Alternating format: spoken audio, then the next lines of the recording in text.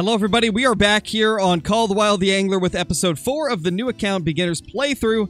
Let's go ahead and do Taylor's Tackle Expert class. This is going to be the final class for Taylor's Tackle Academy, and this is where we will end up getting the bulk of the rewards for doing these Taylor's Tackle missions. And believe me, it's worth it. I did this on my main account when the update first dropped, and now we're going to be doing it here for this series. Let's see how long this takes us to complete. I remember that this is going to be the toughest one, but I think we should be able to do it still.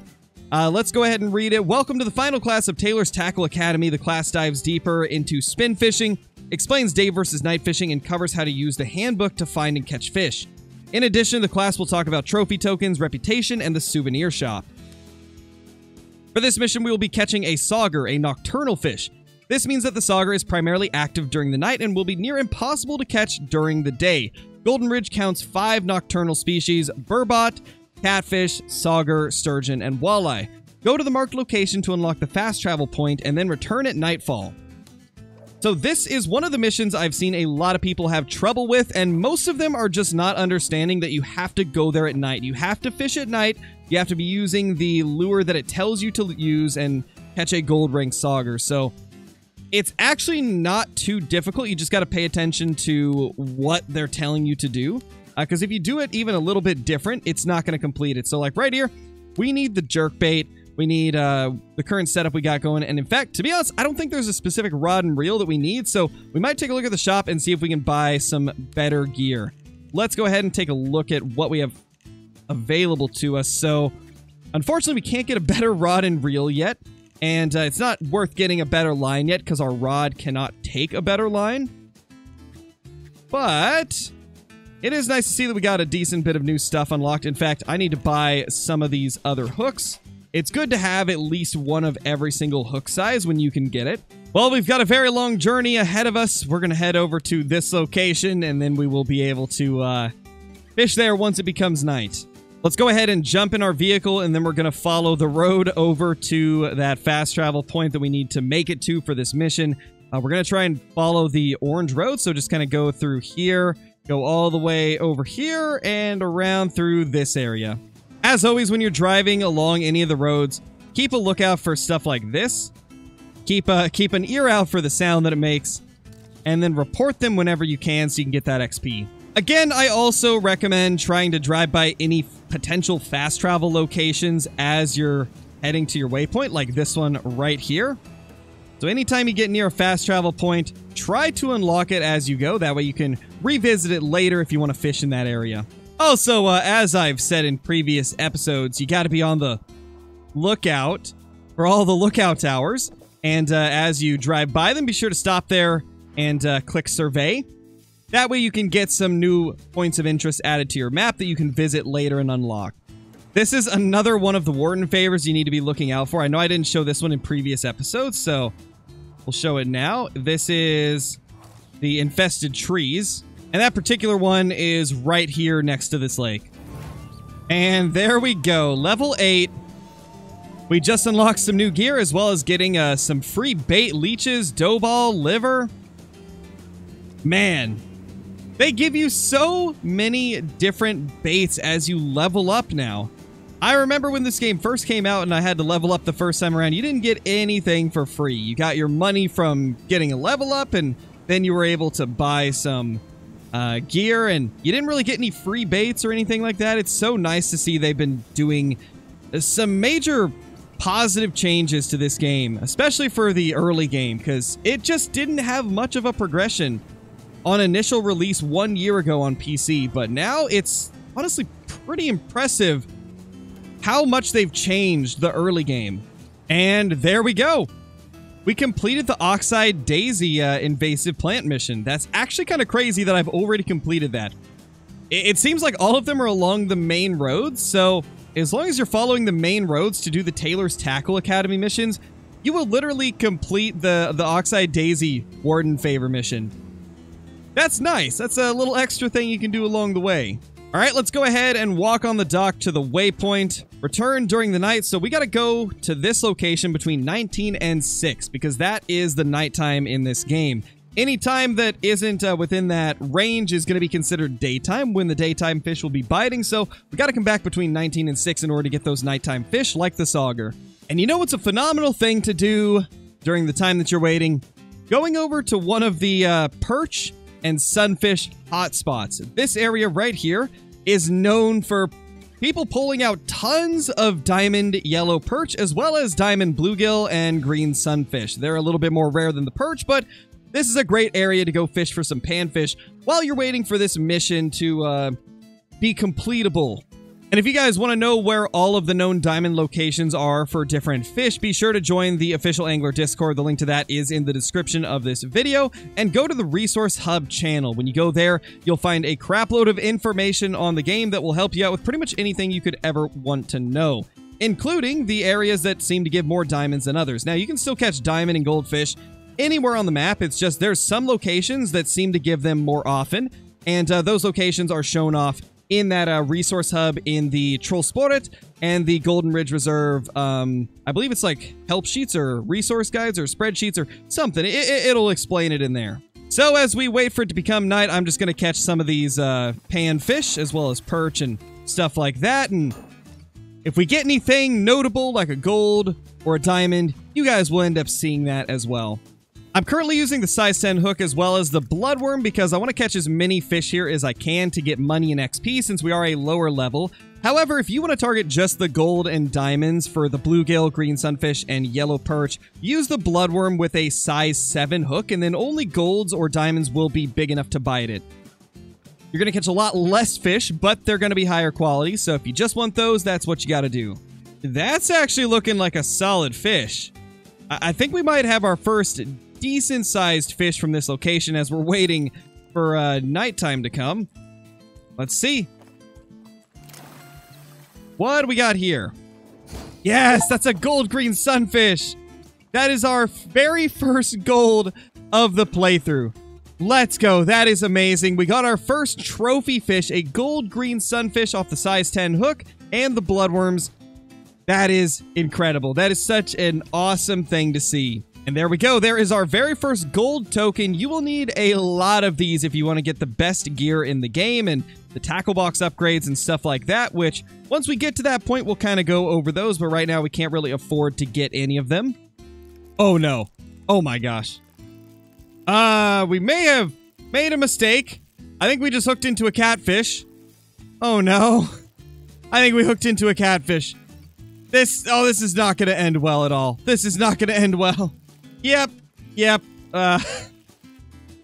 This is not what we needed to have happen. Yep. It's at the end of the spool. Well, that was unfortunate. And this is why when you're low level, I recommend the bloodworms over the minnows, because stuff like the catfish will bite the minnows. Oh gosh, no, not again. Okay, I guess it's catfish time. It's 17, so I guess the catfish have started biting. We may have to move locations. Or I suppose the smarter decision would be to go back and buy some more bloodworms and also equip a couple of the hooks that I wanted. Let's get rid of that for now, and then let's get rid of the extra size 10 hook, and instead grab our size 8 hook, as well as going into the shop and purchasing more bait. Let's go for some more bloodworms. Let's get about... let's just max out. Let's get 99 of them. We're going to go through them like crazy anyway, so we might as well. Now that we're level 8, we do have the option to buy a bait casting setup, so let's see how much this is going to cost. This is about 400. The reel is going to cost about 500, so that's 900 in total.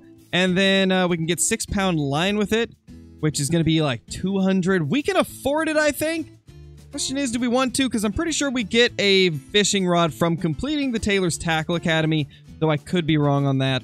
You know, I think we will. I think we're going to go ahead and buy it, because this is something that we can use for at least like the next 5 to 6 levels, and I feel like that is going to make it worth it.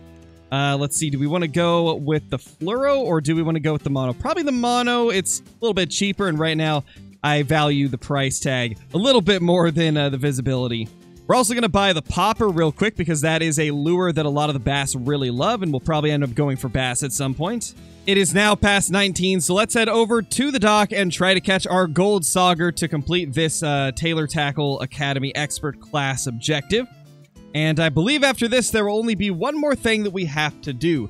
Jerkbaits are most effective using the stop-and-go technique. Occasionally pause while retrieving to perform this technique. The bottom right of the screen displays the currently active technique. So it wants us to do the stop and go, though I think we can probably do something else. No, actually, we do have to use we have to use the stop and go. Okay, well, that's a little unfortunate. They forced us to do stop and go, but it is what it is. We'll just do it. Let's go ahead and cast out, and we will go to a 1 reel speed. Be honest, I think we may actually be able to just do twitching now because it said cast and retrieve using the stop and go technique. It didn't say we had to hook the fish while we were doing that technique, so I think you can just do it for a little bit and then switch back over to twitching. We will see, though. In fact, now that I think of it, can you even do the twitching technique with a jerkbait? I think you can. I suppose we'll find out soon. Well, there's a fish going for it. There we go. We got a fish on. I don't think this is going to be a gold, but it might be. There we go. Gold rank sauger. So some people do like to farm this little mission for extra gold tokens. I personally am not going to do that just because I don't feel like it's necessarily like the best way to play the game. I like to play it somewhat the way that it was intended to be played. So we're not gonna cheese this little quest right here, but if you really want to, you can cast out other lures, catch a few gold sauger, and get those gold tokens, but personally, I'm not gonna do that, so let's just move on with the mission. In the handbook, you can select any fish and press tab. This will show you additional information about the species, such as compatible habitats and preferred baits and lures. The habitat information is not exhaustive, nor do you need to find a place that matches every condition. However, you're more likely to find the species in that place that matches the conditions here. Try to catch a northern pike with the information available in the handbook. If you can't find one, try changing your bait/lure and location regularly. There are 4 different spin fishing techniques available, each affecting the effectiveness of the lure. Constant, retrieve the lure at a constant pace. Stop and go, retrieve the lure in a reel stop pattern. Twitching, move the rod tip sporadically to give the lure a momentary burst of speed. Jigging, continuously move the rod tip up and down. That kind of explains all the different techniques. Now we got to go ahead and find ourselves a northern pike. In fact, I may have just seen one jump right here. I think what we're going to do now is we're going to go to the size 7 spinner and see if we can hook into him. There is a northern pike right there. Let's see if we can just do a quick little twitching method and reel this guy in. Because these pike are typically pretty aggressive. I don't think we'll have to spend too much time fishing around here until it'll bite. In fact, there we go. And that might be a muskie. I think it's a pike, though. Either way, we are in for a really, really tough fight. I think that might be a muskie, though. Hopefully not. Hopefully it's a pike. Come on. Oh, we almost got it. I think it might be a pike.